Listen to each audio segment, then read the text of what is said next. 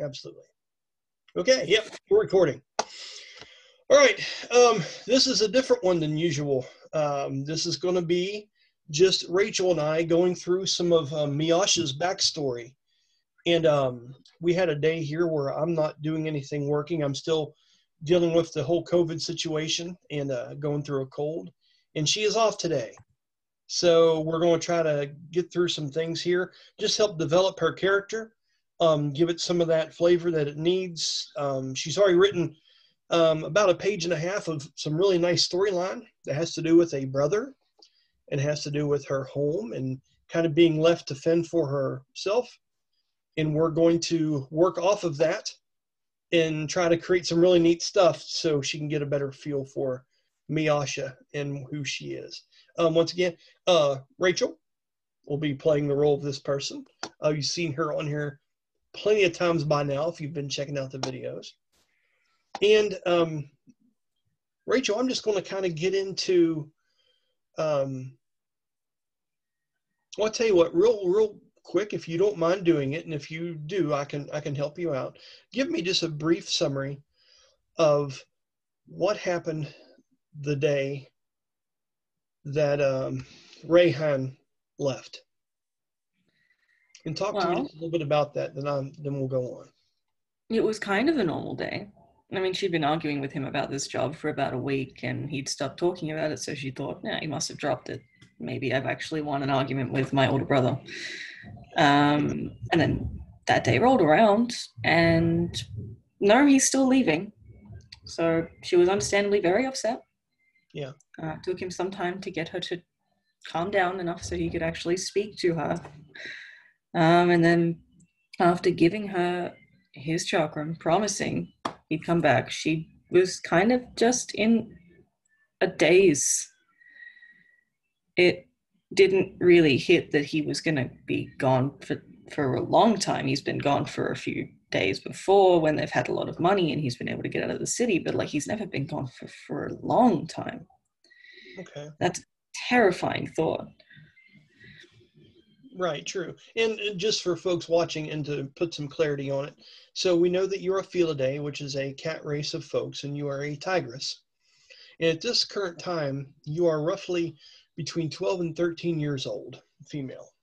And your brother, and I'm pronouncing that correctly, am I not, Rayhan? Yep, you got it. Okay. The two are almost a street performing duo. Okay. The landscape and the setting is a city into the far east, which is called Damyre. And Damyre is my take on Persian, Egyptian kind of civilization. And I've done quite a bit of world building there, and there's a lot of legends and really cool things to see there. But we've never really jumped into it and dealt with that area too much. So this is going to be a lot of fun for all of us to kind of figure out, someone's actually been there and sees these things. So that's where she grows up. There is a legend that is encompassed around a shrine that was found there. Now, if you know anything about me and my storytelling, shrines are these very rarely found but highly respected and studied relics that are found, and they lay throughout the whole world of Ulran. And what they are pretty much our way of seeing, how can I describe this? Visions of the past. Like we have the pyramids now, and we have all these ancient structures and things that have survived time. And the shrines are kind of like Ulran's way of teaching generations and civilizations in the future about things that have happened in the past. These shrines are just damn near indestructible, and they are usually heavily guarded and worshipped by many, and many different scholars have different opinions about them. And the one main one in the city of Damyre is, it could be represented two different ways. Some people believe it to be a fountain of youth, and other people believe it to be a shrine that proves that ascension and bloodline should be the ruling body over the sands of Damyre. It's a depiction of three different people I can't remember if it was 3 or 4, but the very top person, it's in a large statue, it's probably about 10 foot tall, looks to be of that descent and is holding his hands like this with sand leaking in between the cracks of his hands and fingers. And it goes down into what looks like a younger version of the same person's hands. Okay. Very similar features. Some of the wardrobe is the same that they wear.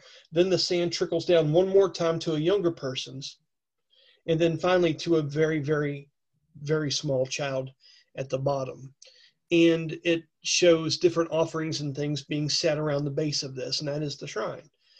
People think it is proof that there is a fountain of youth somewhere, and they hope to find it, although it still has never been found. But there are a lot of theorists that believe they're on the right track, just kind of like in our world.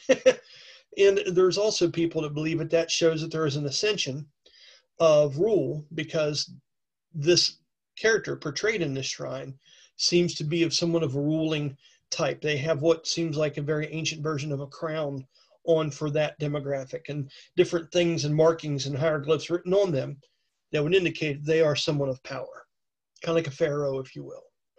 So there are different ages that go through her city, and right now they are in one that is pretty much a warlord age, where there are people that thirst for the eternal youth. They don't care about ascension or descension.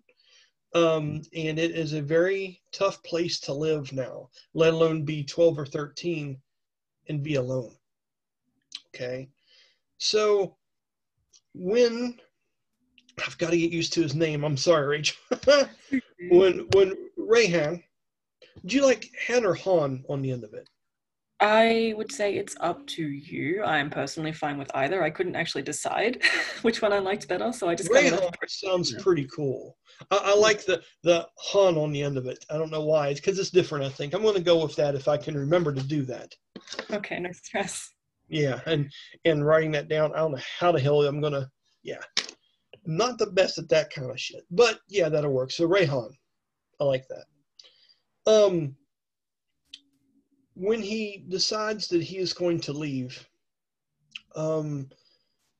he's a very whimsical kind of person. Okay. When he gets things in his mind, he has big dreams and big ideas. Now, mind you, this is the demographic between a 12-year-old and a 17-year-old. So you and I know that he's definitely not as sure as he acts around you, but in your world, he is very, this is just the greatest idea ever. This is the thing that will do this for us. This actual trick and this performance is going to be the thing that really propels us over the top, Miasha. That would be his whole way of speaking. Things are a big deal or they're not worth bringing up. And when you see his face and he tells you that he's going to go, it is the most mature and solemn that you can ever remember seeing him. And you just you've never quite been able to get over that. There was something grown up about that. It was maybe the only true mature thing you've ever really seen him do, other than great feats of athleticism and dexterous skill and things like that. And that may be the only reason why you didn't argue with him more, because of the way you two play off each other, and the way that you have to stick your chest out a little bit and be a little temperamental to be taken seriously as a young girl, especially in the presence of other people. And he's used to that, but you don't do that on this occasion. There's something very serious and sincere. This is the same brother telling you this that has got up in the middle of the night to make sure that the sounds outside the tent weren't something deadly coming after you. This is that guy that grows up real quick to do the things that you've always needed in your life. Okay. So I want to talk about the next day. Okay. He has told you, and I don't want to play him too much. I'd rather leave that in your mind. You know how he sounds and who he is and things like that. And if we ever revisit scenes of that, I have an idea, but I think that conversation, you've done it very well in your description. And I Thank don't you. need to do anything with that at all. It's great the way it is. So the next morning, let's talk about the place that Miasha and Rayhan have been staying while they're in the city. Now, mind you, this is Damyre. It's not exactly like the nights are cold here. Okay. So there are many different places that two street urchins could stay. Do you have a certain hideout or spot, or do you guys just pretty much make your camp on the streets and different places throughout the city in big caravans and things of that nature? I would imagine they were a little more nomadic. I don't think if they had a safe house, I imagine it would be ransacked quite often. Yeah, no joke, right? Not just by enforcement, but like other street kids. So I think it would be kind of they'd see it as safer to keep everything close. Okay. Okay. Well, I will say, just because of your guys' race and things, and I've been thinking about it, you guys were fairly popular, the two of you working together. And you were able to raise quite a bit of coin throughout the day. Now, the problem with it was, being young kids, you tried to spend it quickly so you could just enjoy the fruits of your labor without having to hold a bunch of money on you.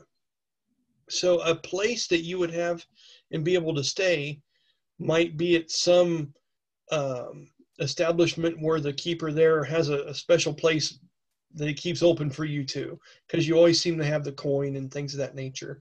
There could be a clean part of an opium den that is made and kept clean for you guys in the back, where not so decent people go to hang out to do their thing, whereas you have another room off to the side of that. And you don't partake in anything like that, of course, but it is a safe haven for you. And this guy, because he has his own demons to keep and doesn't want anyone knowing what's really going on there, is willing to make that deal and that trade for fairly reasonable for you guys. I'll say on this particular night, your brother fronted up a little bit more, and he had been saving some in secret and wanted you guys to have a very good night's sleep. Okay, so let's say that there is a food market. Okay, and I will say that there's an individual that goes by the name of Zakiri. He is a very tall, very sunken-faced, Arabic-looking man, okay, that wears a sash around his face, and he is pretty much in charge of many different food markets around this place, okay? Food market. Now I've got all this written down too, so I'll give you copies of it later, okay? Zakari, the food market owner. Okay. And different times he'll have you perform out by different shops and things that aren't doing so well, or have some goods that need to sell, and you'll make a deal with him. Perform your guys' juggling act and arts and acrobatics there to draw that extra attention, and you get a certain amount of the profits throughout the day. Zakiri has these large tents and very lavish temporary setups along the outside of this market, and in one of those would be the place that you stayed this particular night. There was actually quite a bit of food there for you guys. You hadn't ate well in several days, but this particular night and this day, he wanted to go out with a bang. He really put a lot into the performances throughout the day, and you guys were able to stay there that night. And this Zakiri has left a lot of the food that would be taken off display tomorrow, because for normal people it just wouldn't be, it's been there for a little bit too long, but for you guys it's like a freaking buffet. It's fantastic that you have access to all this stuff. It's like you're breaking the rules damn near. As you've ate through the night, the next morning comes, and I'm going to say that different times throughout the night you would find yourself waking up urgent, almost like it's Christmas or the first day of school. You just couldn't quite let yourself fall asleep. And every time you did, you're automatically, without thought, look over to see him. to see if Rayhan was still there. Like every hour of the night, you kept looking around, and you would see him kind of laying on his side, his striped shoulder moving up and down as he was breathing, laying across from you. And it gets to be about 5:30 in the morning, and you pop up real quick, and you almost laugh at yourself because you're getting ready to look again. You've almost convinced yourself that he's not going to go. And then you look over, and he's not there. And there's this feeling that comes over you, and you're just kind of looking at that spot. And, you know, as little kids will fool themselves into believing things, you are kind of stuck in a place right now. And all of a sudden, the room looks a lot bigger than it did before. And all of a sudden, little things start creeping into your mind. What do I do tomorrow? Where am I going to go? He actually did it. You know, that reality kind of hits you. What is it your character is doing at that moment? We'll say it's like 5:30, 5:45 a.m. It is a cool night. You can see that the flap of the large tent that you guys have been staying in is wavering in the gentle winds. There have been a lot of sandstorms as of nights outside to the western side of Damyre, and they almost roll through like pleasant thunderstorms. They almost have a nice soothing sound to them. They never come quite into the city, but on the outskirts in the large fields out there. And you can hear that rumbling off in the distance. What is it that you would be doing at this moment?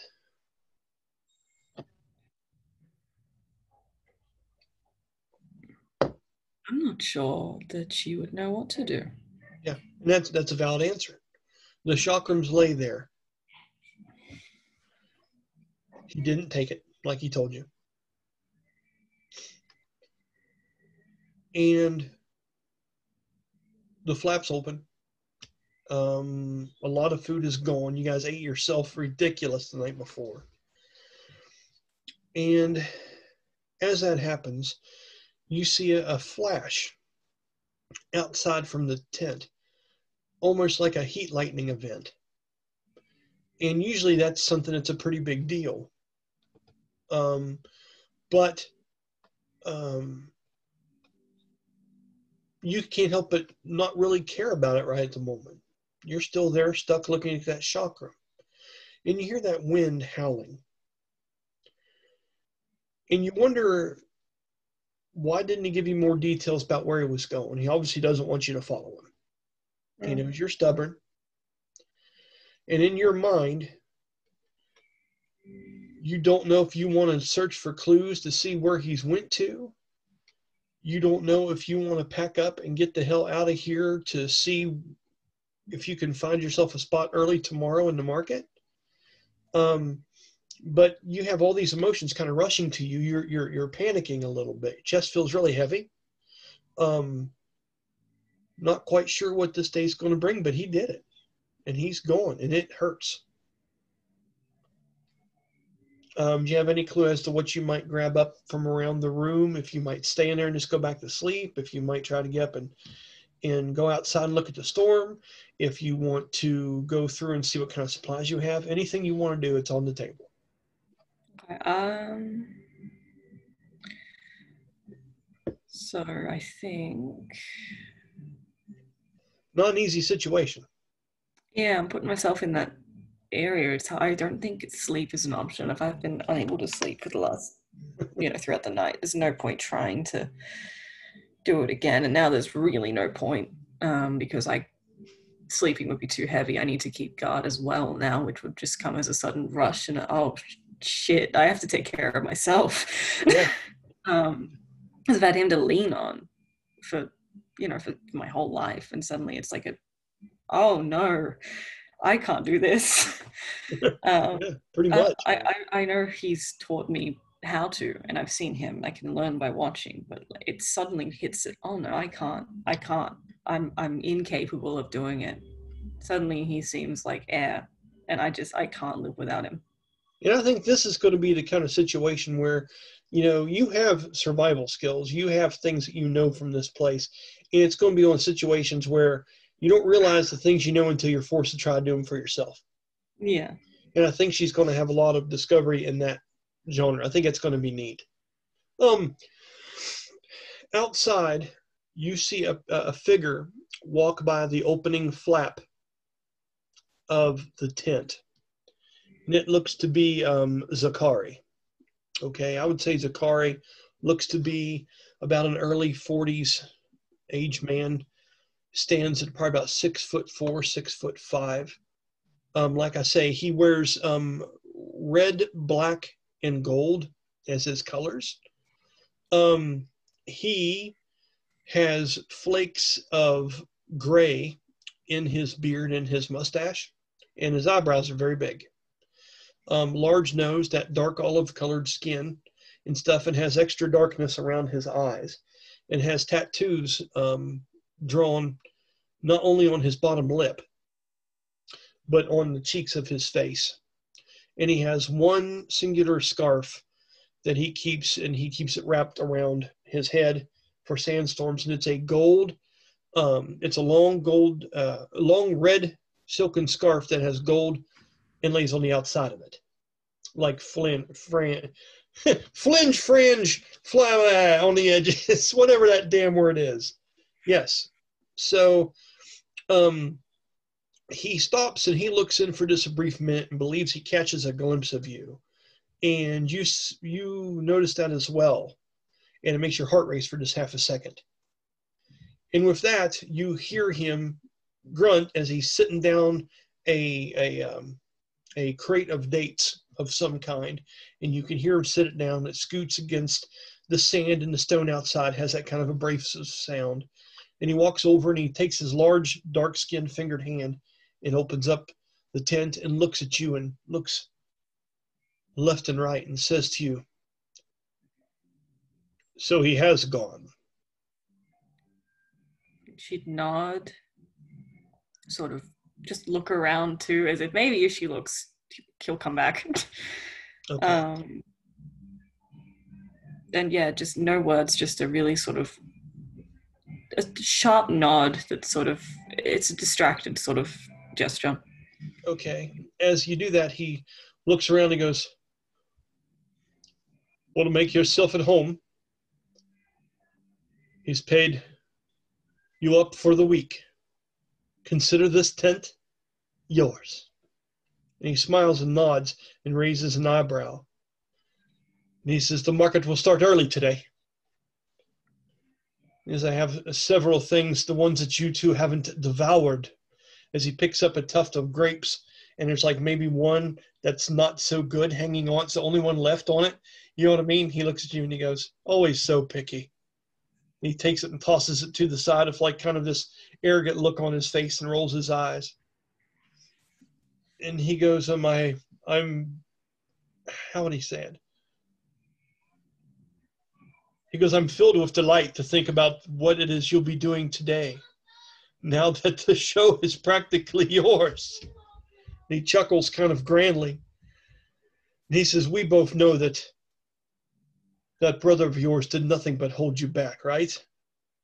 And you don't know if he's doing this in a reassuring way, but it makes you feel strangely confident." As he sees that you're stewing this over, he gives you a knowing nod. And he says, "I'd tell you to go ahead and get some sleep, but I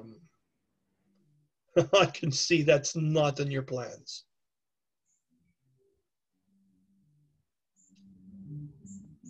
"Good night, Alley Cat." And he moves his hand away from the side. Different people call you that and throughout the city. Okay. And his large hand goes back outside, and you're left sitting there. And now you're thinking about, what am I going to do? Okay. So get your dice out. We're going to figure out how cool of a thing you come up with. All right. Okay. So we're going to let's do performance. Hold on. Presentation. And let's do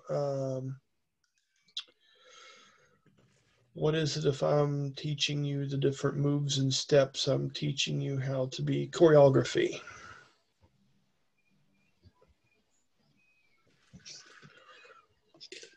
Okay. And then let's go ahead and go with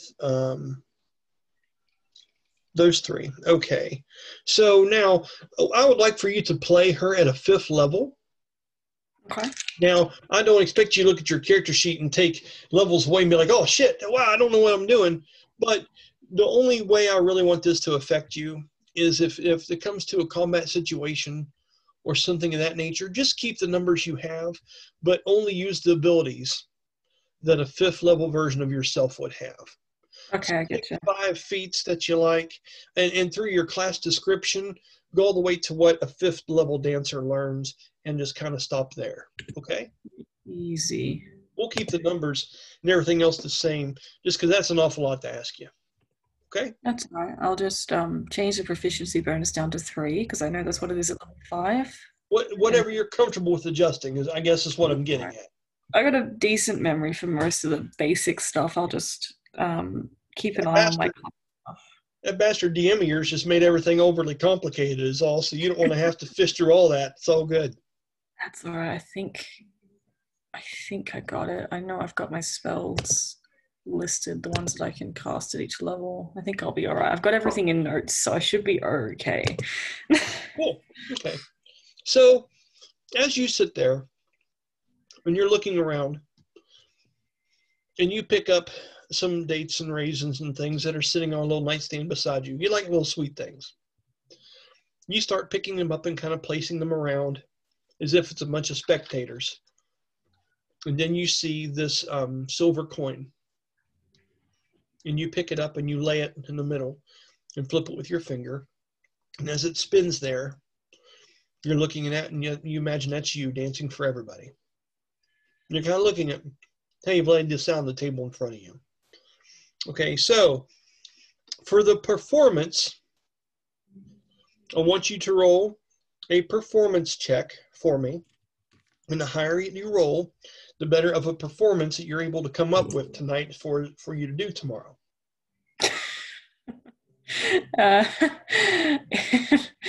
It's a 20, so it's 36. Wow.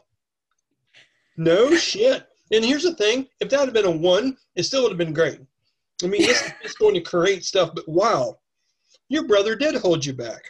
It's just the first roll of the morning, and I'm You're badass, dude. Oh my god. Good Lord. Save those. Okay, now, that is the idea. We're going to say that helps set the stage. That's the overall theme and thing that you're going to try to do tomorrow.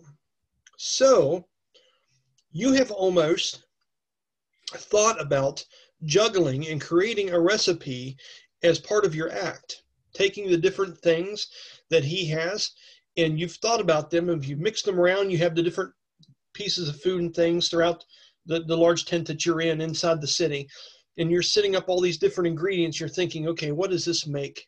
What can I make with this together? And is there a way I can incorporate all these into my act? And by the end of it, I have a dish laid out in front of me. A dish laid out that would only need to be cooked to be finished. I'm pretty much taking all the ingredients, sorting them out, juggling, going through the dance routine, putting them in the bowl, and all the person has to do is buy them all in one bowl and take them. And you've never thought about doing anything quite like that before. When you'd mentioned it before, your brother said it would distract too much from the juggling act between the two of them. But now that it's just you need something else to fill that void. So that's what you've come up with so far. Okay? For the presentation, you're thinking about how you are going to collect the individual. You've got the great idea, but now you got to figure out how to dance with turnips and how you've got to be able to do this, that, and the other and make this thing look like it's a dance and still function to do what you're wanting it to do. So go ahead and do me I want this to be like a wisdom. Okay. Okay. All right, so that's a 17. Still pretty damn good. Still pretty good. Okay.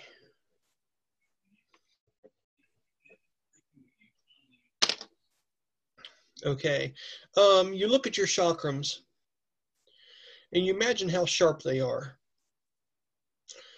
And your idea is that when you toss them up into the air, you're going to chop them up in the air and hopefully they'll land in the bowl where they're supposed to.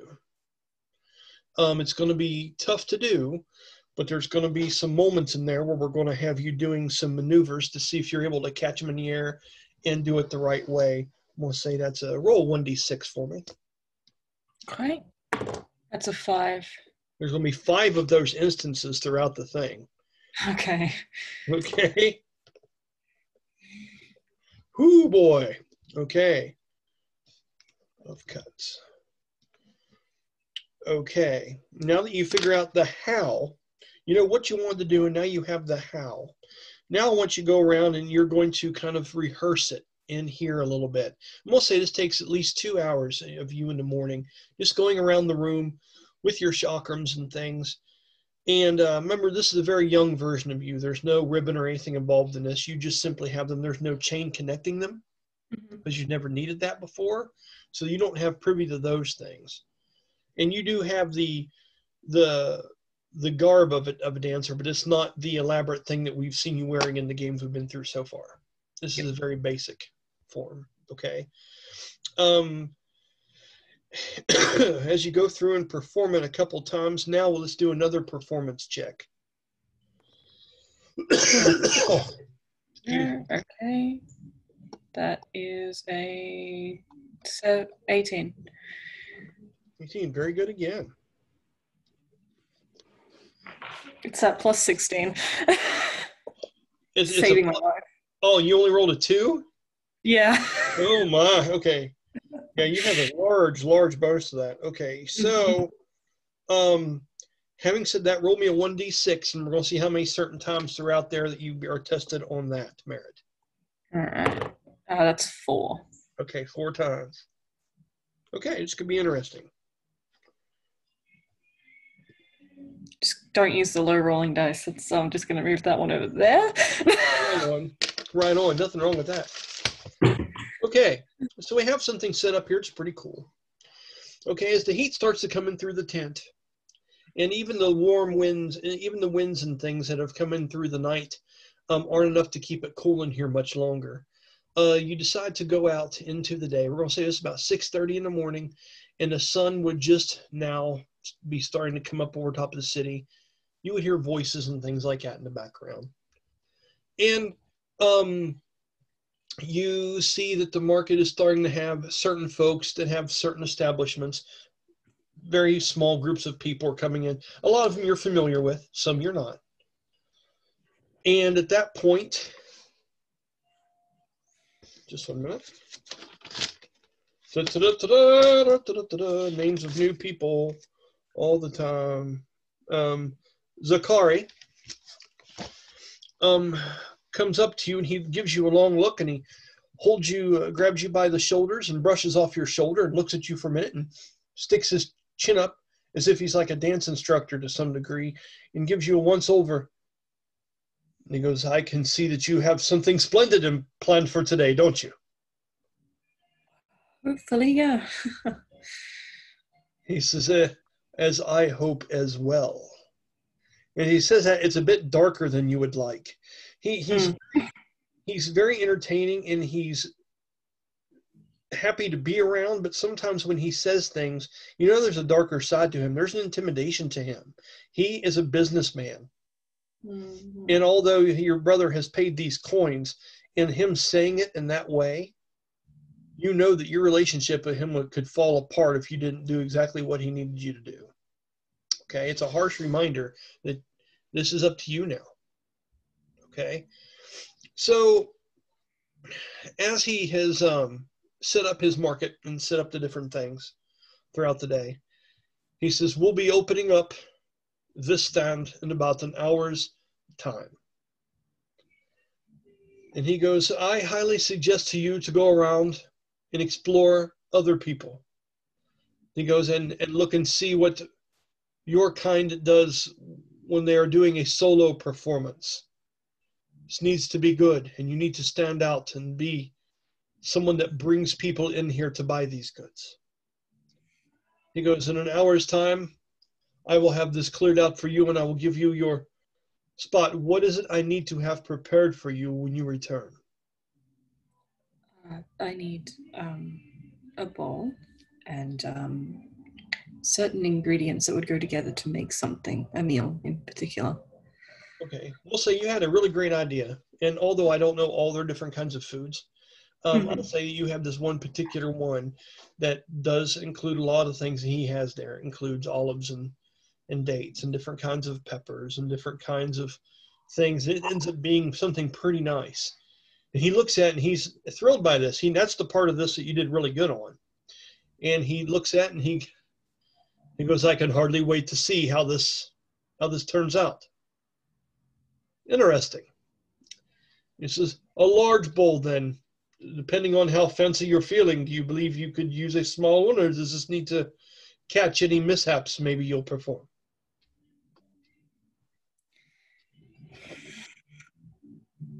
Let's make it a challenge. A challenge. Yes, a small one. He smiles and looks at you and goes, so be it.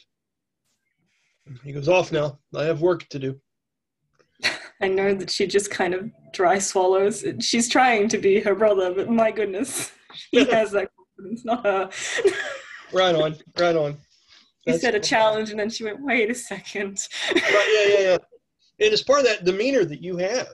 You're always trying to prove the tough version of yourself here, and hopefully that shit will serve you some justice. I mean, you don't know. You don't know. I'm scared for you.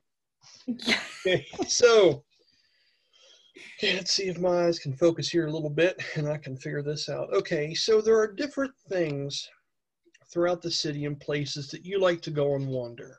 This place never ceases to amaze you and all the different wonder and things that it has. Now, I'm going to name a couple different places that there are in the city. Now, I didn't come up with 20 or 30 because I don't have that kind of time on my hands, but there's some good ones here. Okay. There is a place that you like to go practice singing on the outskirts of the city. And it is called Kothor's Cradle. Okay, this is almost like a large canyon that is formed in between large rock structures. And it is said that the warriors of Kothar used to train there a long, long time ago. And what they would do is they would sleep on the top of the canyon edges. And inside the canyon walls, there are many different hollowed out places that they carved out and made for themselves. And they would sleep within the canyon walls. And the reason why the warriors of Kothar are popular and famous is because in ancient times, they were the ones that decided to stand up and rise up and slay the sand serpents that were a really, really huge problem around this area. They pretty much sealed off Damyre from the rest of the Western world. Okay. So, or I'm sorry, Damyre's in the Far East. Everything else is to the west. So yeah, most of the Western world was kept from them because of sandworms and their danger to them. They even had them named after evil gods and believed they had rare powers, and they ate souls and took you to the underworld. I mean, there was a lot of really nasty shit with these sandworms. And they call them sand serpents. Sorry. And they would go there and they would sing in unison and to draw these things to them, and then do battle with them on the outer banks and the tops of these cliffs. That's somewhere where you sneak into every once in a while, and you'll go down there and practice singing, because when echoes happen there, they go on for minutes at a time. You can't get acoustics like that anywhere else in the world. Okay? And it's a rare spot that you enjoy to kind of go around mischievously on your own. Another spot is, this one is much more popular and there'll be more people there, but this is called Arnaki, Arnaki, is a temple of the mirrored sky, or the sky temple. Okay. This is a place that you and your brother have performed before, but you weren't quite good enough to hold a place there. What this is it is a large square shaped pool that is literally only inches deep. And has all these different rugs and all these different relics and things laid about the side of it. It's a very ancient place of prayer and things of that nature. And what happens is it has got a black, somewhat of a black-like stone bottom to it.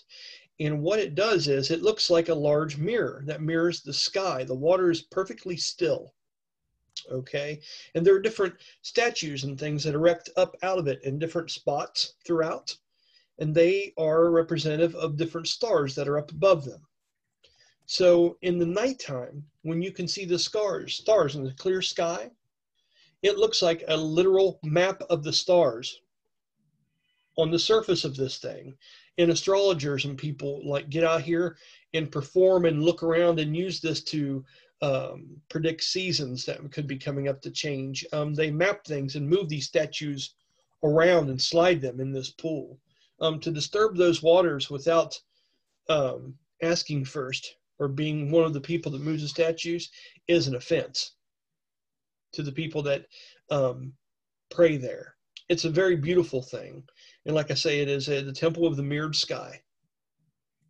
That is a place that you like to go. You know, very high-end performers are there. Okay.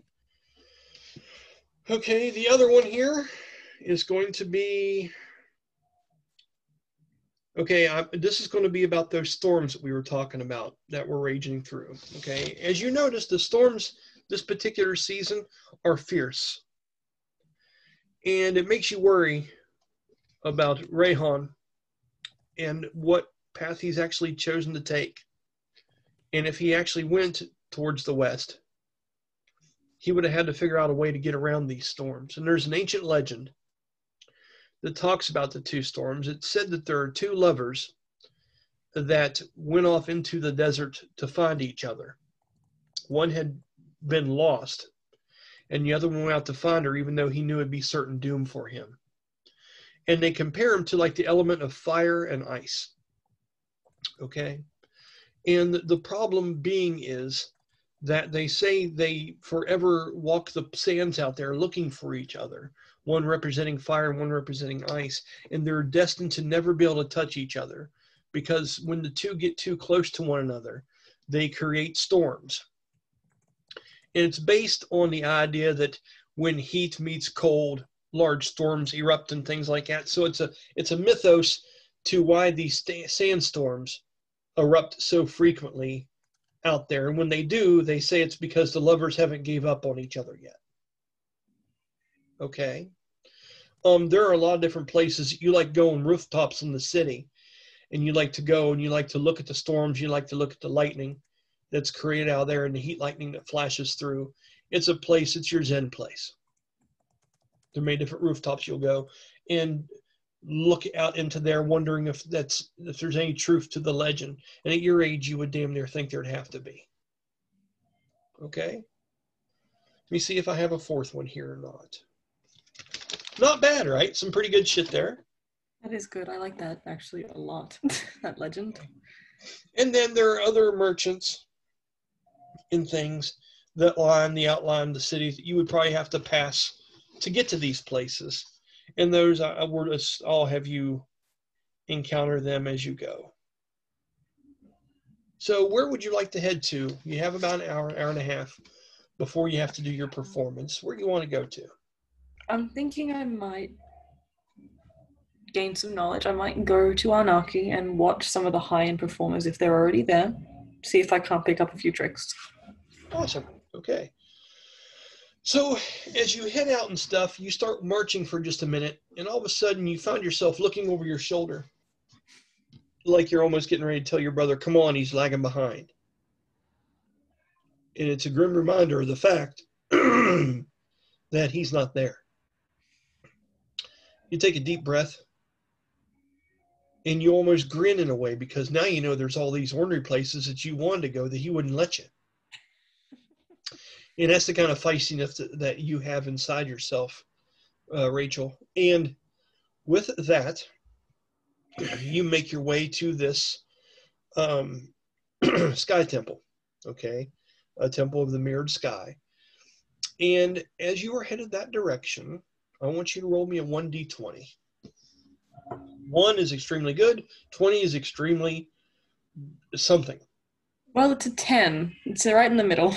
Okay, yeah, that actually kind of works with what some things I have down here. Okay, so as you're going, you're seeing different markets and different places, and you're seeing some folks that are selling foods, and you know that they would be in better shape if they were allowed to be in Zakari Square, but they're not.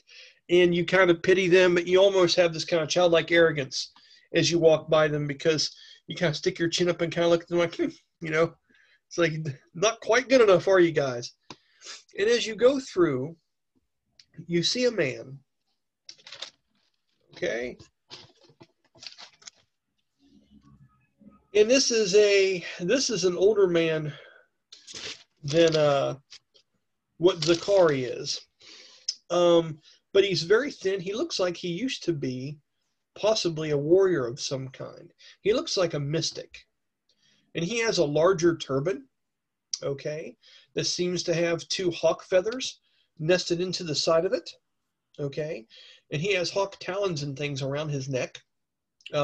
He is dressed in purples and blues of dark hues and colors with silver trim around the scarf that wraps around his face, and his eyes are decorately painted with that black striking.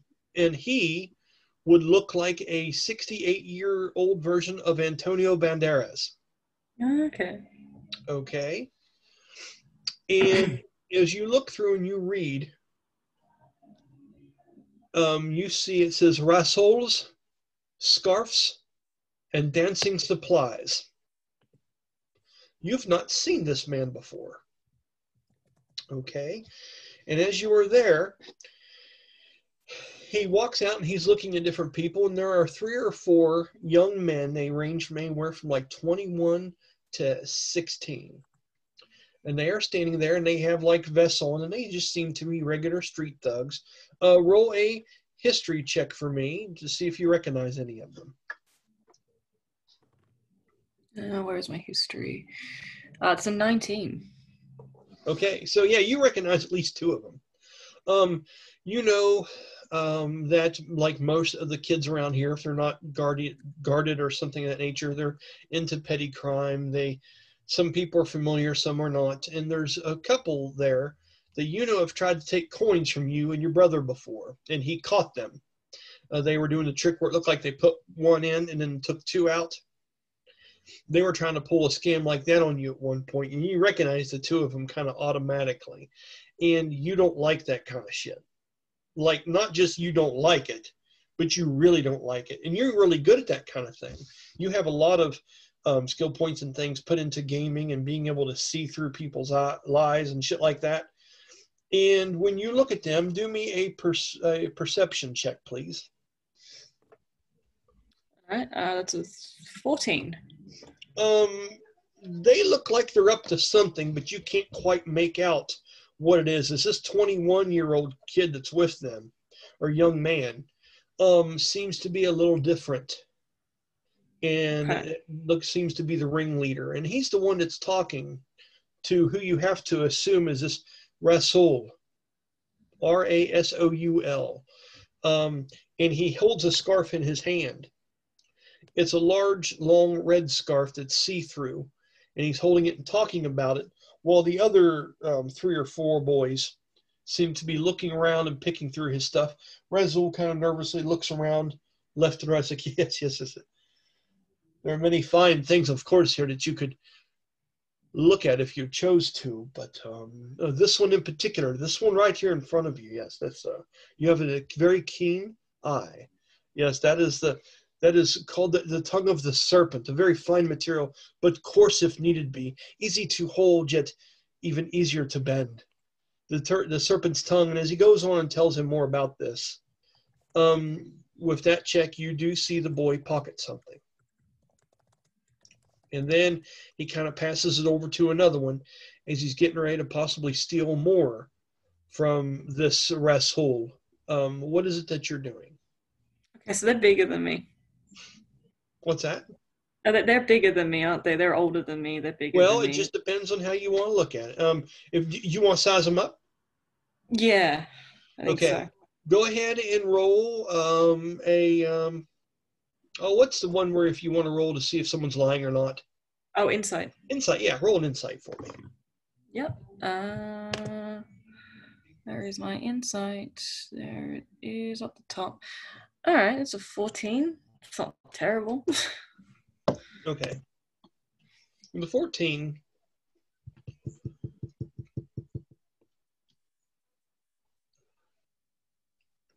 you know you took care of a few of them before. Hmm. And the ones seemed scared of you because you growled and hissed at a couple of them when they were taking the coins and stuff, and they kind of ran like scared chickens.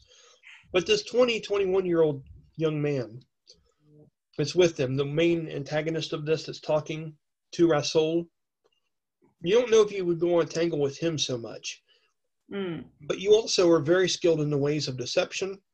You're also very skilled in the ways of trying to get in here and do something to stop this from happening. It doesn't mean you have to go up and kick the shit out of everybody. You may just have to be a little bit creative.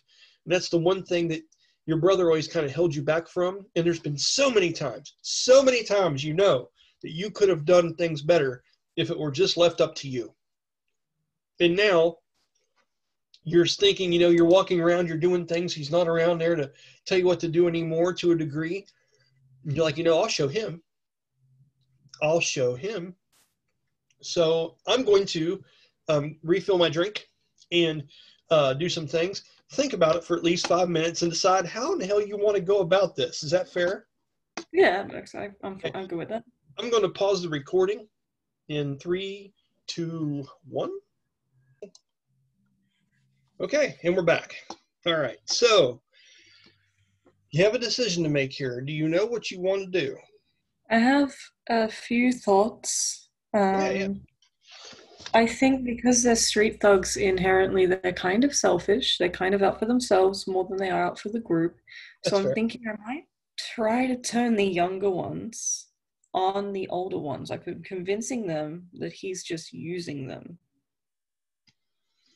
Okay, and how would you like to go about doing this? So my thought is to approach the two making the steal Okay. non-threateningly Okay. and as quietly as possible to avoid being noticed by the one running the con, and of course the vendor.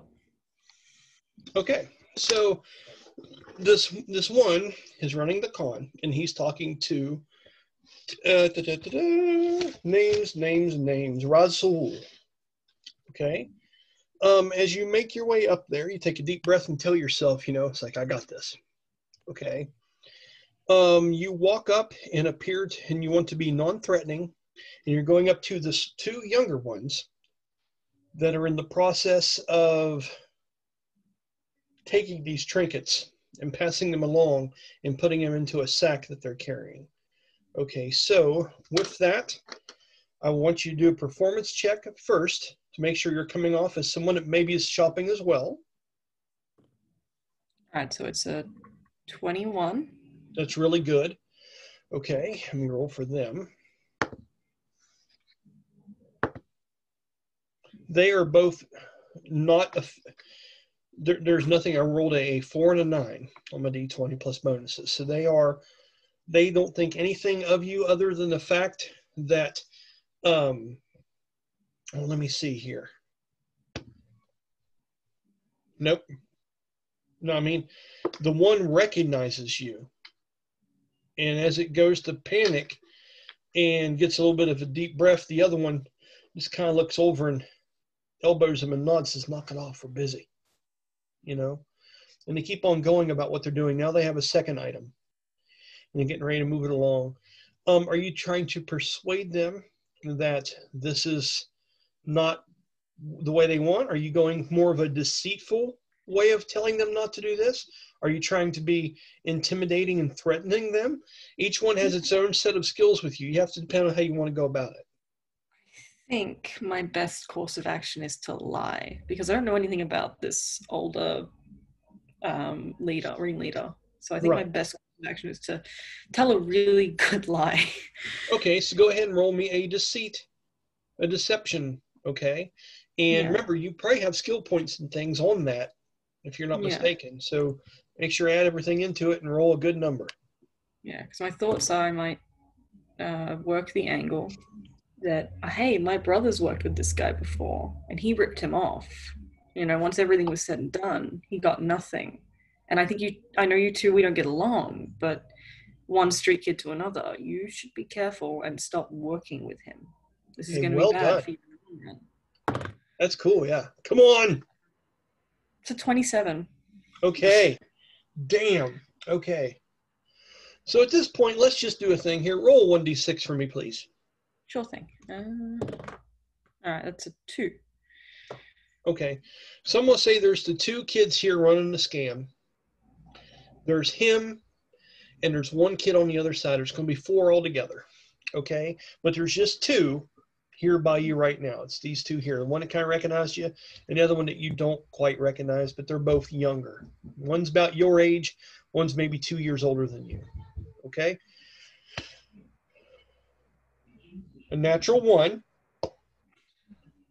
Okay, so the one that recognizes you is a little bit harder sell, but you still far outperformed him in this role. Okay, so the one looks at the other one and elbows him a little bit. He says, "See, I've told you, man, this stuff isn't any good. We're out here, everyone can see us and stuff. It's in the middle of the day, for God's sake." He goes, "Shut up, man." He goes, "Shut up." He looks at you and goes, "Why are you trying to help us?" Well, like I said, my brother was, well, he was cheated by him, and I don't like the idea that other people are going to go through that. I don't like you. Don't get me wrong. I don't like you, but I don't want to see you being taken advantage of by someone who is older and more capable and will very likely just take everything from you once this is done. You're putting your lives on the line, you know? You could get caught any minute now. Okay, all right. At that point, you hear a voice say out in a young voice, urgent, almost like an older brother kind of thing. And I'm going to say this guy, I know this, you're going to think this is hilarious, but this guy looks like the singer. What the hell is his name? People are going to watch this and want to kick me in the ass. What's his name? He says he sings that song, "I Could Be Your Hero." Oh, David Bowie? No, No. oh God, no. See, I like where your head's at. That's more what I'm into. It's he's a oh my God, if I do his voice, you're gonna laugh your ass off, and I've got a cold. um, I could be your hero, baby. No, not Deezer. Deezer? That guy, No. that singer. You Enrique can Iglesias? take No. my breath away. Oh, That who singer. is he? You know who I'm talking about? Yeah. Okay. Because his father was a singer too, and then he's a singer after him. So I'm gonna say he looks like that singer. Okay. God, people are gonna be like, don't know how you didn't know his name. So that's the guy. Very handsome, very debonair, very skinny person that looks Arabic in that nature. And he yells across there and he says, "Bro, Krill." He says, "What are you doing?" At that point, Rasoul looks down onto the group and notices and locks eyes with you and looks up through his eyebrows at you for a long moment and looks at the group.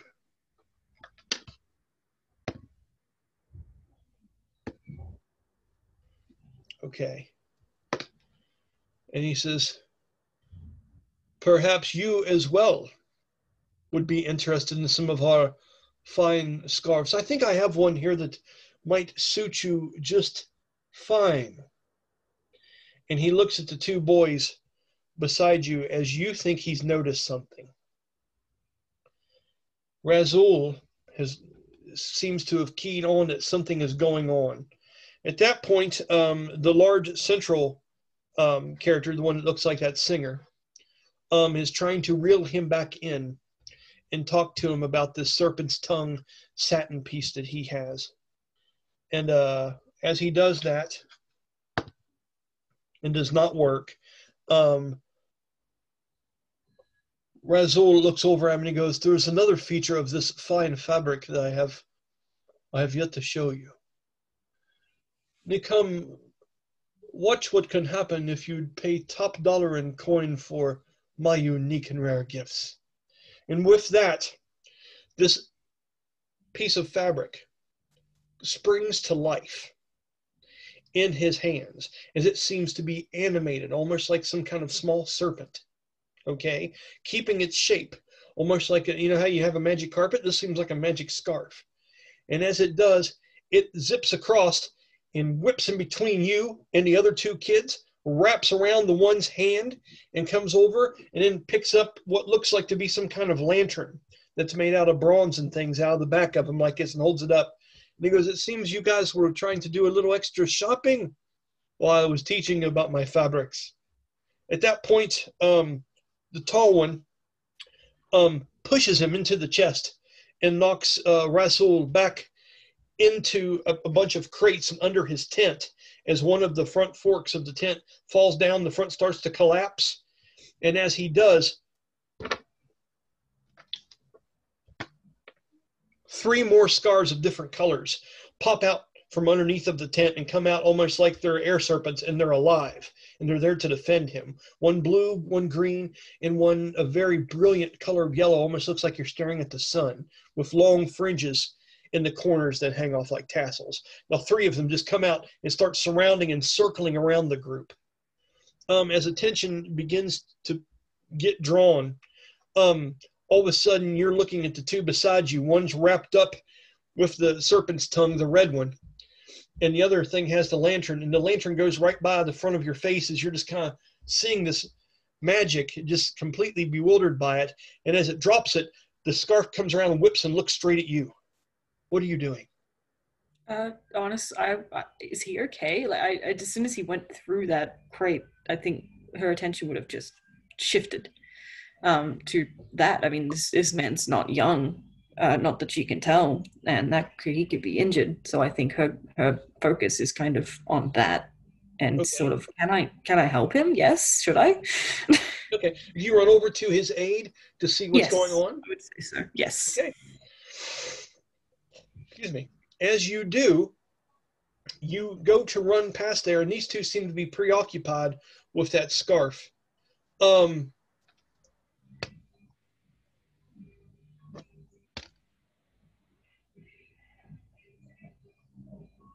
I mean, your intention again is what? To go over to aid to see if he's hurt?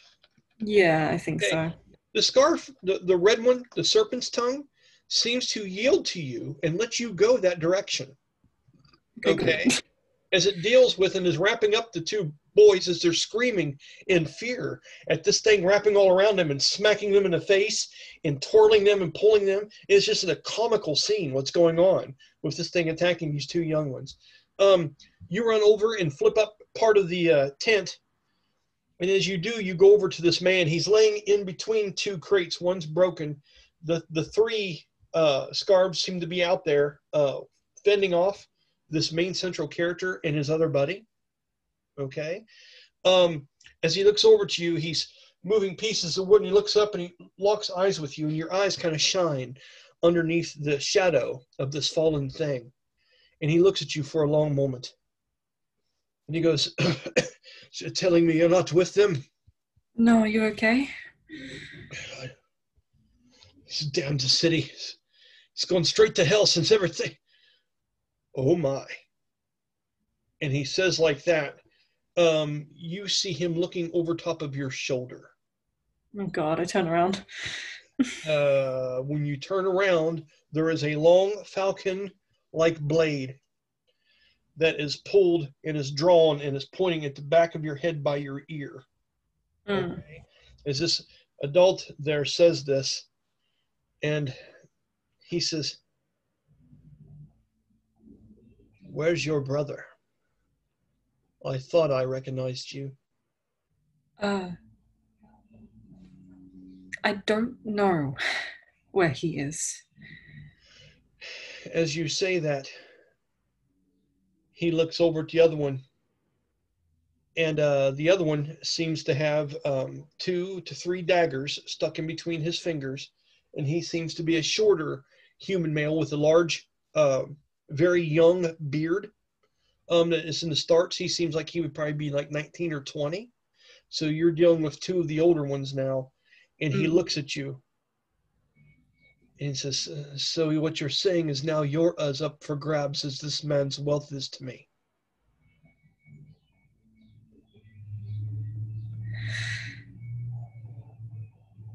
Yes, but do you really want to try that? At that point, the 3 scarves go over and start attacking his friend, and he looks at it, and he holds the sword closer to you like that, and he looks at the old man, the Rachael, and he says, "Call him off." Do not call them off. Roll persuasion check. All right. It's not great. Makes sense. She's terrified. That is a 13. Okay, as you say that, he can feel the tremor in your voice and things like that, and he looks around. Rasul tries to push himself up out of there, the Antonio Banderas looking person. He takes that scarf and he unwraps it from around his head. He has very long silver and black hair that he's let grow into quite a long braid that drops on the floor, almost like a mystic would. You see different spices and different oil lamps that have fallen over back in here and stuff, and it's dark underneath this tent for the moment. And he looks and he says, "If it is coin that you would want, it is coin that you shall have, but no harm is to come to anyone in my presence. I need you to roll initiative." Okay, okay. All right, so that is. Where am I looking? Over here. So it is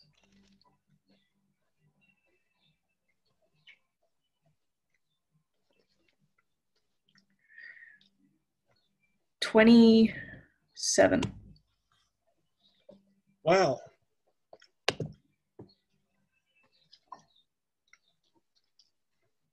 Okay.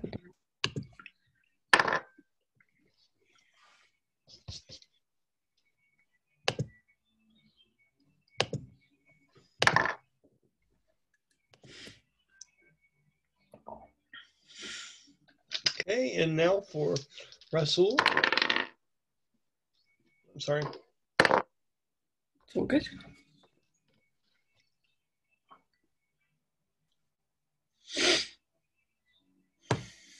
Okay. You are going to go first in this scenario, which is fantastic. Here's what you've got. Okay. I'm going to draw a square in my paper here. Okay.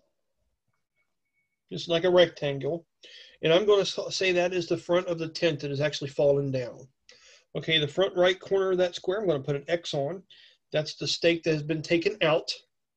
The one on the right, I'm going to put a check, or the one on the left, I'm going to put a check mark on. That's the one that's still upright. So the right side of it is fallen. The left is still staked up. The front drapery of this tent is hanging down. I'm going to put 2 small boxes towards the back of that. Those are crates. In the middle of that, I'm going to put a circle with an R in it. That's going to be him. Okay. I'm going to put 2 circles to the bottom left. I'm going to make those 2 for T's for thugs. I'm going to put a S curling between them, representing the red scarf. Okay. Just underneath of this, in the darkness with the sword drawn on you, is this leader of this group, which you still don't know the name of yet. Okay. And then over to his side is going to be this other one, this henchman that has a very wiry beard, a short, heavier person with a bigger kind of sash over top of his head. I'm going to go ahead and call him, got it. Okay. Give him the letter K. You are going to be to the side of Razul. Okay, you're going to be within 5 foot of Razul, within 10 foot of this central character. He's reaching out and lunging that sword out towards you. It has reach. Okay. And then the other guy is about 10 to 15 foot away from you underneath this large tent area. The whole tent area itself, 5, 10, 15, 20, 25, is 30 foot by 20 foot rectangle. Okay. So I have it drawn up here. If you want a dimension or something at all, I can tell you what's going on. What is it that you would like to do at the start of this battle? This guy has a sword drawn out to you. You don't know what kind of feats he might have. He could just be bluffing. But who knows in this crazy world that we of D&D that we play. So what is it that Miasha would like to do in this situation? I think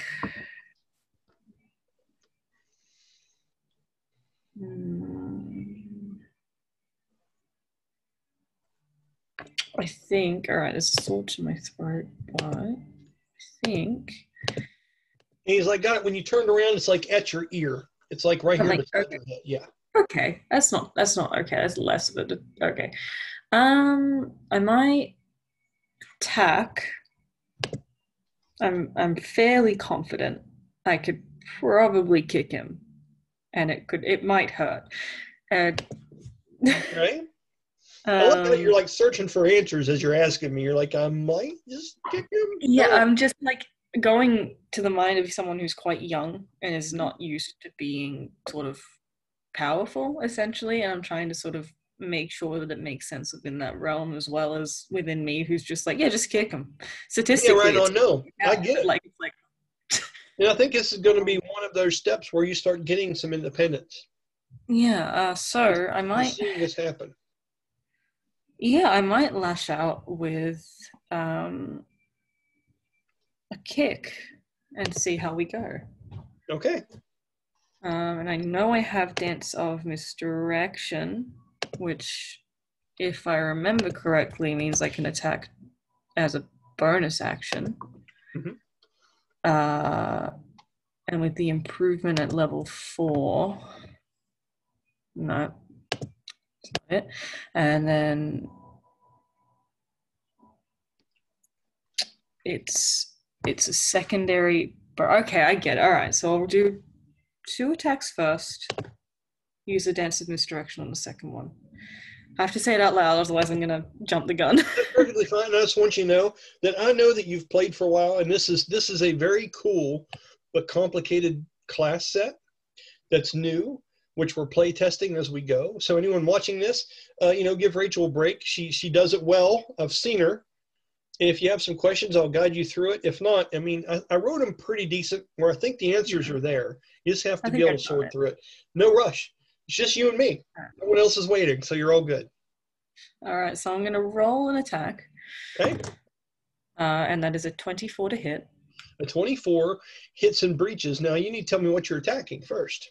All right, I am attacking, I will say, the section between behind the knee in an attempt to sort of stagger him. Okay, cool. Okay, so that's a breaching hit. And I will say his clothes aren't exactly made of anything kind of hard. He just wears an outfit of things of that nature. So when you go through the back of his knee to offset him, you're able to hit that area successfully. Go ahead and roll damage how you would want to. All right. Neat. That one's 6 plus 4. Yep. Okay, so that's 10 damage. Damn. And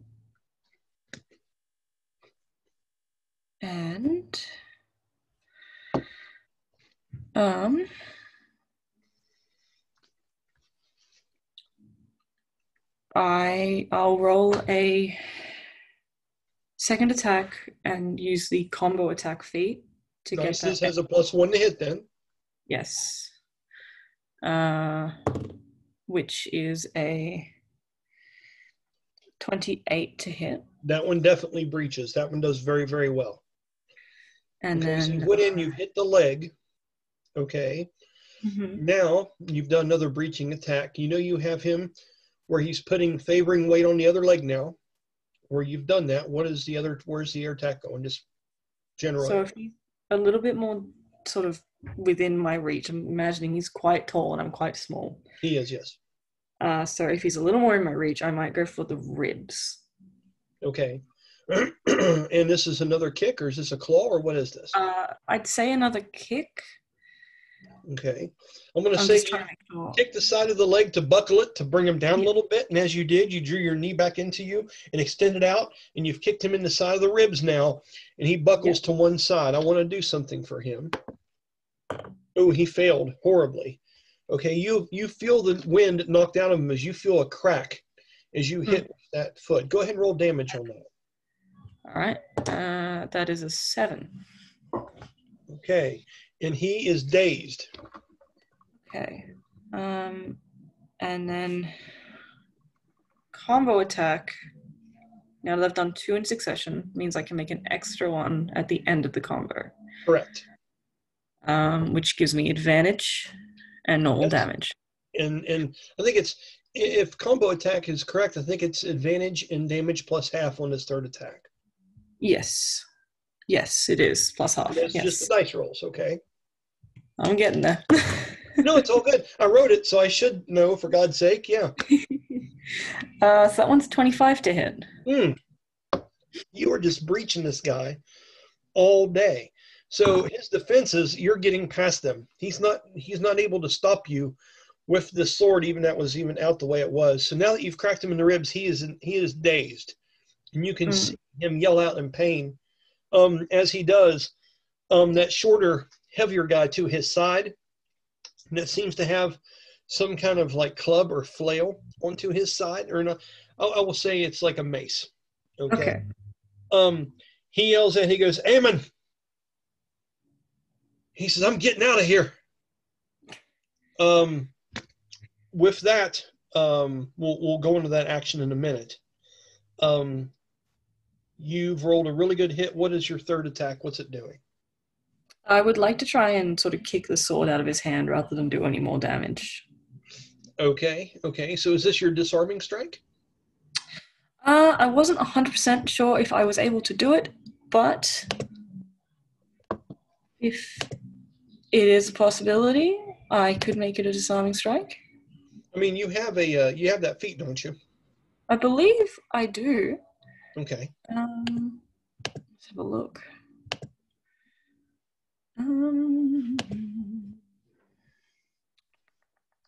Yes. With a big question mark on the end of it. That's fine. Just triple checking. It's all good. I don't want to get it wrong. Yes, I do. Okay, yep. Okay. It tells you there what you have to roll to do it. Okay, so all I have to do is pass the primary to initiate, which I've done, and then they have to roll a dexterity check. Okay. Which is 1d20 plus their bonus only, in order to keep hold of their weapon. Okay. And your roll was just to hit that, and if the DC is what you rolled to hit with, right? So it's a 25, yes. Which is really high. No, almost does though. Almost does. And as that happens, because he only had one hand on it, see if he'd had 2 hands on it, he'd got bonuses. But he just had the one pointing at you. And as you hit it, it takes just a moment for it to flip out of his hand, but it does. What direction would you like it to go? You're able to throw it 10 foot. Yeah, so I'll say sort of just... There's all kinds of neat things. You got all the different directions. You've got the other pegs of the tent. You could throw it out in the direction at somebody else just to kind of scare them off. I was thinking that. Yeah, you got all kinds of shit. I might throw it at his friend, sort of in that direction. Old Tubby over there? Okay. Yeah. That'll work. Go ahead. And when you launch it in that direction, now it doesn't really count as an attack. No. But it does fly over there towards him. And I'm going to say, just for the hell of it, roll me a 1d20. Sure. That's a 10. Okay. So it goes over and flies off in his direction, and he stumbles on it. It is prone as he's trying to run through the side of the tent that is actually pulled down, and you throw this blade over there between his feet, almost like kind of like a bola, Mm-hmm. and he gets tangled up in it and goes down on one knee as he's trying to run away. I'm not going to lie, you probably see a little butt crack as he's falling and trying to do his thing. It's got to be honest. Theatrics, man. Okay, so that's 1, 2, 3. You had 2 attacks that both hit. You got a free extra attack because you hit them in succession. Now what are you doing? I think I will just use my free action to speak and just very cockily say, had enough. Okay. Roll an intimidation check of that. Sure. All right. Where is my sheet? There's intimidation. All right. It's not too bad. It's a 17. It works. Oh, good. You rolled a natural 4. Oh. So, yeah, I'm not doing the best on my rolls tonight. Kind of sucks. All right. So, with that, the reaction from him without his sword and the guy running from him and all the different scarves coming about, he looks at you and he says, and you've intimidated him, so I've got to play to that effect.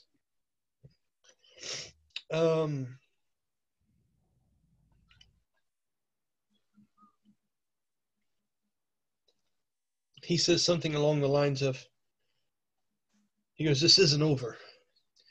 I know you're alone here now. I might lean down, put just one claw just under his chin, and say, right, I'm not alone now, but just remember I kicked your ass. Okay? I don't need my brother to defend me. Okay, with that, he looks over at the sword, and Razul says a couple words in Arabic, and as he does, the yellow scarf from outside comes over, wraps around that sword, and brings it over to him, like as some kind of low-level magical spell, and puts it into his hand. And as he does, he stands up, and a green fire starts to wrap itself around the actual falcon that this Amin had inside of here. And his eyes light up and have a darkness to them, okay, as they have a green flame and kind of a green hue to them. From the darkness, Razul looks quite wicked. And he says, it would seem you've made 2 ill-omened decisions on this day, Amen. Be lucky you leave here with your life. Now go. With that, he turns and goes to run away. Would you like attack of opportunity against him as he goes? Or you go? No, I think she's more surprised she managed it than anything. Yeah, you rolled a really good roll. As that happens, he comes over there and he stands up in between the 2 crates, and he looks to you for just a minute and kind of gives you an uncomfortable kind of nod as he throws his arms out like this, and as he does, the tent front flaps open and stays, almost like a magic carpet would. He looks at the one scarf and says another word. It picks up the peg and sticks back underneath the one. It's standing up again now. As he looks, and he does a symbol like this of his fingers and lays out his hand flat, and as he does, the other 2 kids, which are like 15, 20 foot away now, the ones you were trying to talk sense into, the what I call it, the serpent scarf, what I call it, the serpent's tongue. Yeah. It was, yeah. It wraps from around them. They both fall down as it comes back over and wraps itself around Razul's arm. Okay, and then you realize that his body and his outfit, he looks like some kind of mystic, but a lot around his legs and forearms are wrapped other scarves. Okay, the yellow one he calls back to him, and it wraps back around his neck as it was and ties itself and lays down straight. And then the other ones, the ones that defined his color, wrap back around his face and go up around his head and stuff, as now you can only see the nose and the painted up eyes peering out from underneath. He looks around, says, "What a mess." I'm sorry, I was trying to. I didn't want them to get into. Sorry. I didn't mean to damage anything. He looks at you and he says, I should be grateful that you are not the thing that was damaged. The outcome seems to be favorable for both of us. And you are? Oh, Miasha. My name is Miasha. Miasha. Mm-hmm. It seems as though I have heard this name, but it usually is accompanied by another. Yes. That would be my brother. Whatever you heard, only the good stuff is true. The bad stuff, we didn't do it. Because we all have our bad stuff, Miasha. Mm. As he looks outside and he sees his sign laying down on the ground, he picks up the sign and he looks at it and he turns it over and he goes, "I am Rachael." And he says it sarcastically, as the sign would imply. Master scarf maker and tamer of the elements. He takes it and hangs it back up outside the flap. That is that kind of like a small flap that hangs down at the front of the tent. As he does, he looks back over to you. He says, "Have you always been able to take on others as you have just now?" It's not. I mean, it's not usually. I'm not. I mean, yes, but I usually don't try it when I'm alone. He looks at you for a long moment. He says, "I find myself alone as well. I haven't been here for some time. I've seen the far west. And I'm just now coming back from my journeys after learning more about my trade." He says, "And I could use a bodyguard." And you don't know if he's patronizing you or what he's saying to you, but roll an insight check. Sure. That is a 17. Okay. He means what he's saying. Okay. And he says, "I have found it's much safer to be in this city when we are in groups of other ones that we can trust." He looks down at that oil lamp that boy was stealing and picks it up and looks at it and looks at you. And he says, "You're skinny." He says, Sorry, have you always been this way? Or go ahead. Sorry, just 1 second. I'll be right back. I'm just gonna make sure that nothing's. There's a lot of loud noises. I'm just gonna make sure everything's okay. Yeah, it's cool. Go ahead. It's good stuff.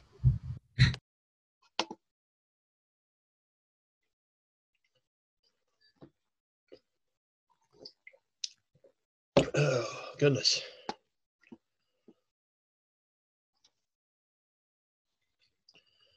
Okay, it's fine. It's a wood delivery. I thought it was like.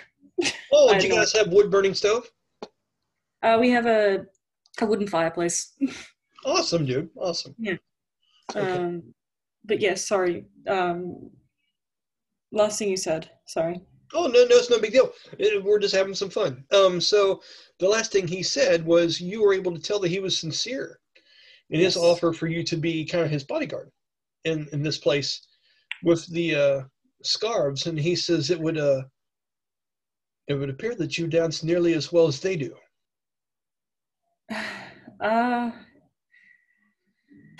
I suppose. I haven't really had the chance to. Thank you. Because no, my dear, thank you. You've just saved me several days worth of merchandise. Who knows what that would have escalated. And it would be nice to have a second set of eyes when I am watching and dealing with my customers. Does it? I'm sorry, this is so rude. Does it pay?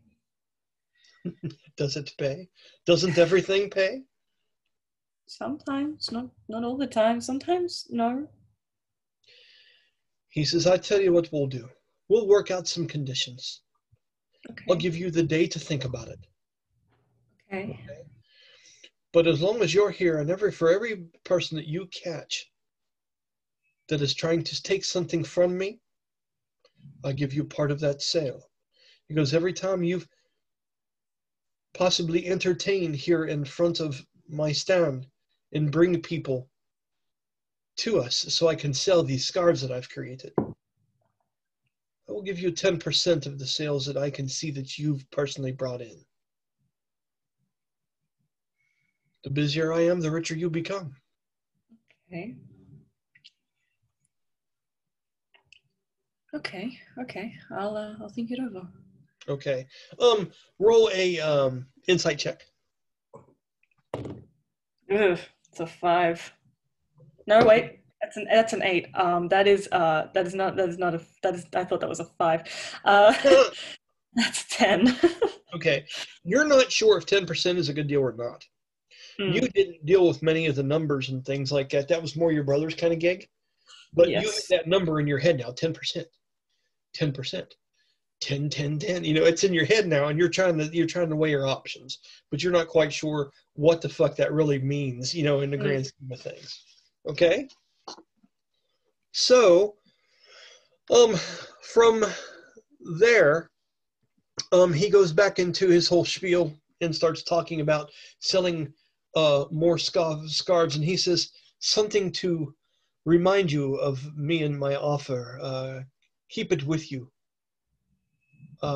It will find its way back to me as the sun goes down tonight. Maybe you could follow it, maybe it won't be alone. And that serpent tongue's scarf comes over, still extraordinarily animated, and goes up and wraps around his shoulder and sticks up and looks at him almost like a snake's head. And he looks over and he whispers some words to it and looks at you and nods.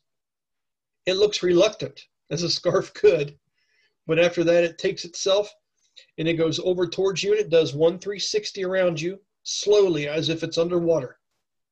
Okay? And as it does, he's waiting for you to offer him a perch. Oh, okay. I might offer up sort of just upper shoulder, upper arm.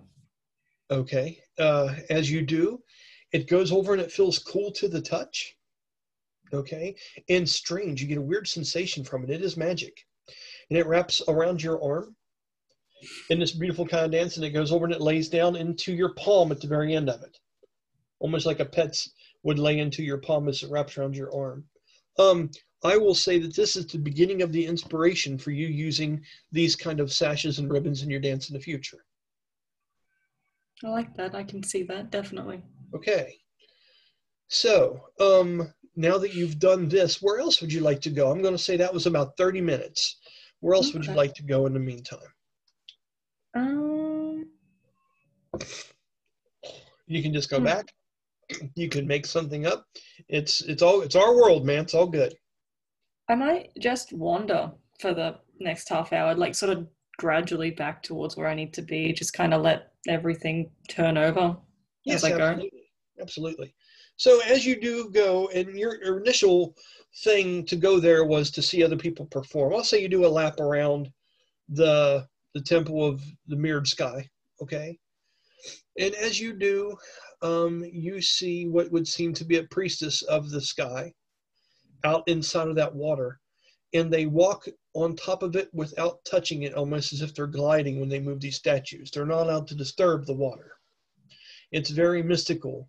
And there's a lot of music being played along the sides for them. It's almost like this kind of vibe.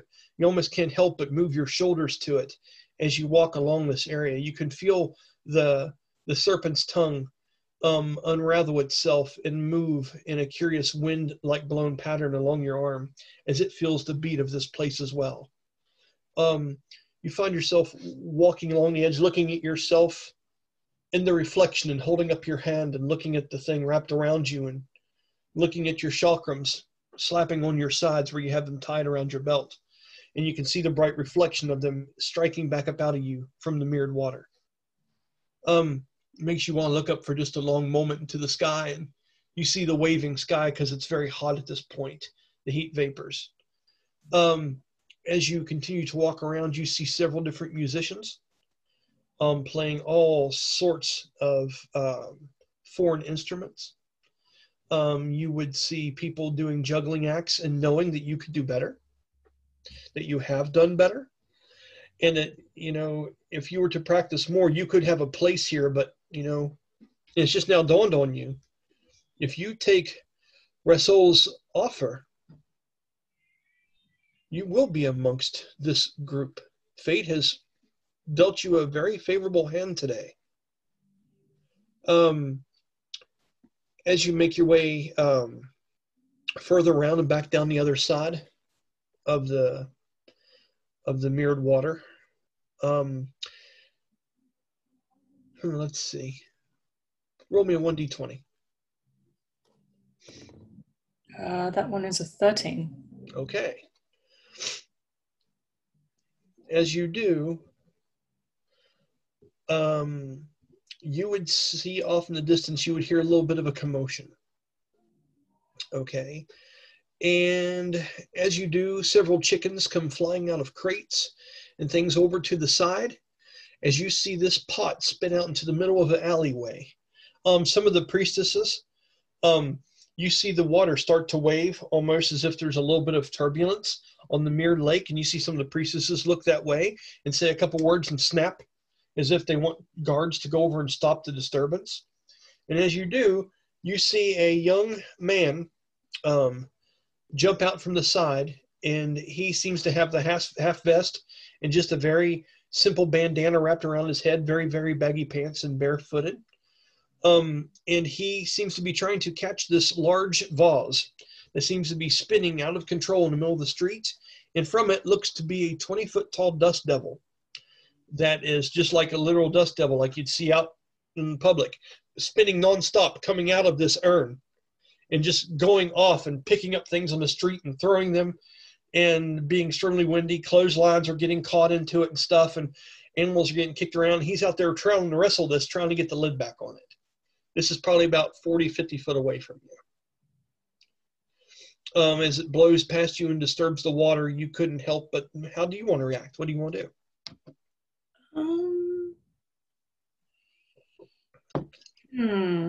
I might help. It might work out for me to have someone indebted to me.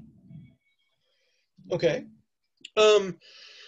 So the way in which you want to help do this, how would you like to do it? It's about 50 feet away, just down an alleyway that cuts in between a bunch of several different layered buildings and structures. It looks like the city behind you, of course. And this thing seems to be whipping along. You don't see it to be naturally that dangerous. It is extraordinarily windy, and it's howling and making sounds, and sand seems to be flying about the closer you get. But how is it you would like to help in this situation? So I'm imagining he's struggling to hold both the vase and the lid, so I might take hold of the vase and try and hold that still so he can focus his attentions on the rest of it. Okay, how do you go over to him? Do you dart towards him? Do you run? Do you walk cautiously, or how do you do it? I think it would be a mixture of it's urgent because obviously it's out of control, but I think there'd be a level of caution. Like if I get close, is he going to attack me, or am I going to get injured? Or okay, let's have fun with your character here. I know that you can dance your way through difficult terrain. Yes. Use that ability, and let's see how you get through these winds and how this all affects you. Okay. Here we are. So, let's see. It is under dancer. It is under fluid. Okay, so.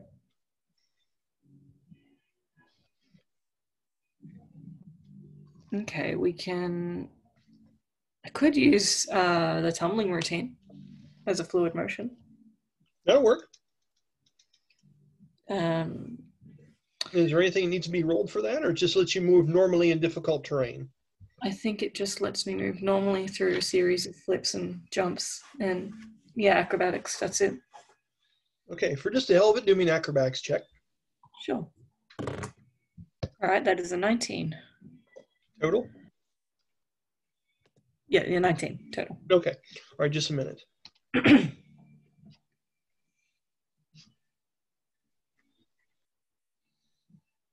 Okay. So as you get closer, there's a couple things that you recognize. As you start cartwheeling and making your way through this, it gets very loud here, and your vision is obscured by sand that seems to be swirling around the base of this.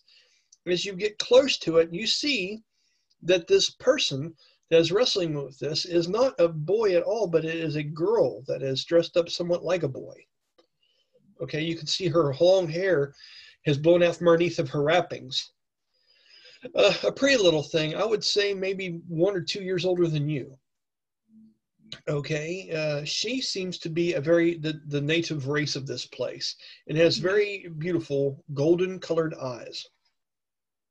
Okay, and as she wrestles around with this thing, trying to get a hold of it and stuff, you're reaching up for the vase itself, right? Yes. Are you saying anything to her as you approach?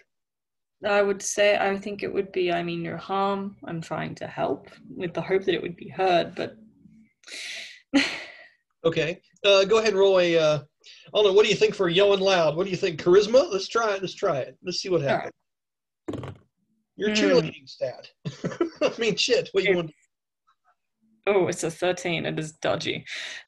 So what is it you're trying to say so I can interpret it? Let's go with, I mean you no harm. I'm here to help. You're giving her the whole FBI speech. Yeah. I like it. Okay. So as you do that, she hears you say, harm, help. Okay. That's the two things she gets from this. Let's see how she reacts to these things. She is utterly confused with a natural 1. That's fair enough. Let's see. Let's have some fun. So who do we want this character to look like? If you have a favorite actress or something, you're more than welcome to throw it in here, but let's just kind of create this as we go. This person could be important on down the road. So we know she has the golden eyes. She looks of this nationality in this country. Just a little bit older than you, not very much. So I'm automatically trying to think of actors, musicians, singers, people that look like that. Can you think of anyone? Well, I've got one. If it's okay. I don't know what her nationality is, but she could play that part in a movie. What is the young lady's name that played in the most recent Spider-Man movies as his love interest? Very pretty girl. Well, young woman now, I should say. It's Zendaya, isn't it? Maybe so, but good name. Either way. So will she work for this character? Is that cool with you? Yeah. I don't see why not. Let's do that. Yeah, I think that works out really well. So we have things to do. Enrico Iglesias. That's the musician that I was horribly singing earlier. That is the guy that was the main one that had the sword at your... Oh, him. Enrique Iglesias. That's him. Okay. Isn't it crazy how shit just comes to you later? Yeah, I could be your hero, baby. Yeah, it's all good. All right, anyway. 1 down, 10 to go. Okay. So, she doesn't know quite what to make of what you said. You said harm and help with a natural 1. She just looks at you like, what? And throws her hands up like this, and she has a hold of the lid, and she's looking at you. I need you to roll me a dexterity check. Like, how do you want to? I'll let you use one of your skill trees here, but you need to describe to me how you're wrestling this urn or down and around as it's spinning. I'm going to have you do a strength and a dex, both dex to get there and perform it and do it. And then, did you already rolled 1 dex to get past the wind and get to it? Yeah, my thinking is using the scarf, tying it between, like sort of looping it between the 2 chakrams, and then using the chakrams to like sort of loop around to give that leverage to pull it in. Okay. Awesome. Yeah, okay, just give me an attack roll then. Oh, okay. Okay. So 19. Okay, so we're also seeing something else that's really, really cool here. You're looking at this thing and you're looking at it and you take it from your arm and you wrap it around one of your chakrams. Okay, and as you do, you lasso it around, and as it comes around, you catch it in the other arm, and now you've got this wrapped up around the front of the urn. And this is the first time you've ever done something that connects like a chain or something to these. Yeah. And this is a first for you. The aha moment. What's that? It's the aha moment. It's like, Yeah, oh, yeah. hey, You're like, yeah. peanut butter and jelly's pretty good together. So you're you're holding this thing right. Now do me a strength uh, ability check. Oh, okay, good. That's a 21. Thank God. Really? Yeah, thank God. I was sitting there like, That's very it's only good. a +2. Okay, yeah, you're able to hold that thing still. As you do, she is picking up and seeing what you're trying to do here. Different bystanders are out there trying to grab those chickens and put them back. You know, every movie where there's a windy situation, chickens fly in the seam. I couldn't help myself. So, you know, they're trying out there and getting feathers are flying, sand's flying. Your eyes are squinting. You're holding this thing. You're yelling, hurry up, whatever you want to yell. Let's see how she does. Oh, my. She grabs that lid and she's having a hard time getting it centered and pushed onto what you have and closing this thing completely off. She is going to cast a spell, and I am going to make said spell. Just 1 minute, okay? I have an idea. Just have to make sure that it works here. Because when we're creating things off the cuff, this kind of shit happens. I do think, by the way, Brian, I might have to go soon, because I know we're moving wood, and I don't want to. I kind of want to help out. I don't want to be. Okay. Well, I'll tell you what I'll we'll feel do. bad if I don't help. Let me go ahead and do this then. Yeah. Sorry. No, don't be at all. So what she's going to do is, as she's doing that and can't get it to push on top of this vase, or this urn, she takes her arms and she almost looks like the goddess that has multiple arms behind her, like I it guess so. has all the different arms. Shiva. Yep. Yes. They look phantasmal for just a moment, and she's almost producing what looks like to be an astral projection of several different arms that come up behind her in very stylish dancing ways. And as they do, all four of her arms now grab onto this lid and seem to push it into place. And with using that ability, she's able to put the lid back on it. Okay. The second that the lid is on it, the sandstorm, this little dust devil, dies down completely. Pieces of clothing start floating down to the bottom. The lines stop shaking, rattling around, and people out of the shops start to look, and you hear a lot of conversation going around. Okay. Is there anything particularly that you are saying to her? Just kind of sort of trying to catch her breath. Just a you okay? Okay. Having said that, she looks up at you and she says, let's see, she says, you helped me. I did not expect that, especially in this place. Who Uh are you? oh, I'm Miasha, and You're a pretty Miasha. so, thank you. Are you not hot? Sorry. She says, are you not hot with the fur and the... Oh, no, not really. I grew up here. I'm used to the heat That is now. fascinating, Miasha. And she smiles and she goes, let me find her name again because I have so many pages.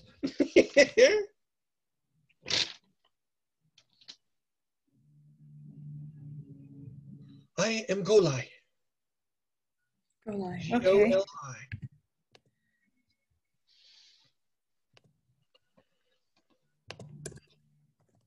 She goes, and you have found me trying to contain one of my small little creations. I apologize for involving you in this mess. Oh no, it's all right. I'm fine, and you're fine, and we're fine. It's fine. She goes, that's the scarf. She goes, it seems to have a mind and a life of its own. Yeah, he's it's they. Um, You haven't named it? oh no, I felt like that was rude. Didn't want to. I mean, maybe it already has a name. She looks extremely confused by what you're saying right now. She goes, this magic is not yours to contain then. This is No, someone else's spell. no, it's a gift, sort of A gift. reminder. I think it's complicated. You're I'm still trying complicated. to. I am. Aren't you? I suppose. She says, with that, let's just for the hell of it, because you have to go, roll a charisma check, and I'm going to roll a charisma check with her and see how well the two of you get along and how this conversation goes. Oh my god, and that 20. It's 25. Did you really? Yeah. You're having a good day, Rachel. I am. Cocked. Okay, 19. Nice. Okay. You guys, you couldn't have done any better except for one digit. So I'll go ahead and we'll call this for tonight, but the things to keep in mind moving forward are that you have this girl named Goli, Goli, okay, that looks the way she does. I'll try to find some imagery of that actress and put into your files, okay? And she seems to be some kind of elemental spell weaver that is young and doesn't have control of what she's doing. You seem to have made a friend in her by helping her put this back in the urn of which it was created. And you also have Rasoul, Rasoul, the aging Antonio Banderas, and he seems to be someone that is a conjurer, and he is making these scarves that are animated and has let you borrow the one for the day that is called the Serpent's Tongue. Okay? Yep. And you also have something to think about. If you would take up residence with Rasoul and work along this mirror temple, this mirror pool, or whatever you want to call it, that would mean that you possibly would not be working with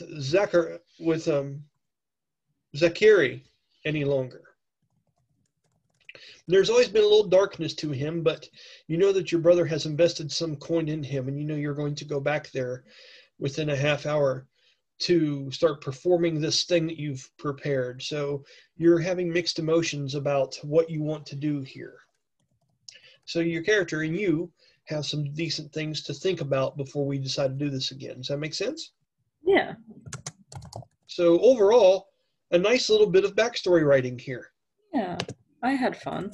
Good. I'm glad, dude. Like I said, just last minute shit, just trying to come up with it. And I think that will help do some defining things. And we'll see if we can do this again at some point. Absolutely. And we can always do this in dream sequences. We can do this however it works for your character. Okay. First, I mean, yeah, I'm happy with anything, honestly. I'm very flexible here. Cool, man. Cool. Well, try not to break your back loading all that damn wood in the house. It's all good. I'll do my best. Right on. I'm going to go ahead and stop the recording, and we'll bullshit for another 2 minutes, and I'll let you go, okay? Too easy. All right, so thanks again. As Rachel always says, this one was too easy. So that's her saying, not mine. And we won't even call this an episode. We'll just call this Miasha's backstory. And we'll go ahead and post it, and you can watch it if you'd like, okay? Awesome. All right, have a good one, everybody. We'll see you. See you.